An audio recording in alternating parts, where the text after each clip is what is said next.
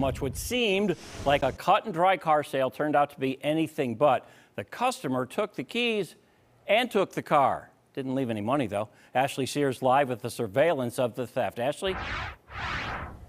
Ted, that customer turned out to be a criminal. He said he was interested in buying a car. He ended up stealing it.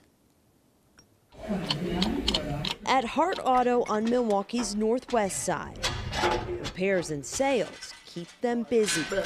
But Tuesday afternoon, business was interrupted by theft. That's frustrating. It gets very frustrating. Surveillance shows a man walk onto the lot and into the front office. He came in, looked at the car. Chandler Avey helped him out.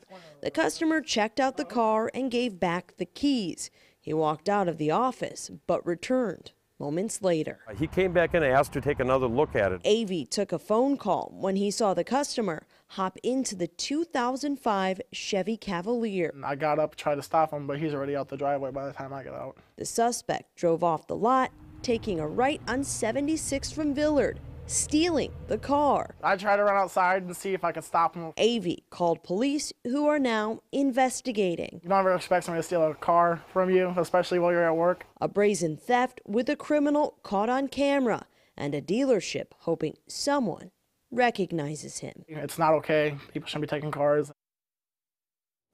The owner of Hart Auto says in the last 20 years, only 4 cars have been stolen from the lot. If you recognize the suspect from that surveillance, give Milwaukee police a call. Reporting live in Milwaukee County, Ashley Sears, Fox 6 News. He was polite enough to wipe his feet when he walked into the auto dealer, but too rude to take it. All right. Or rude enough to take it, I'll say. All right, Ashley, thank you.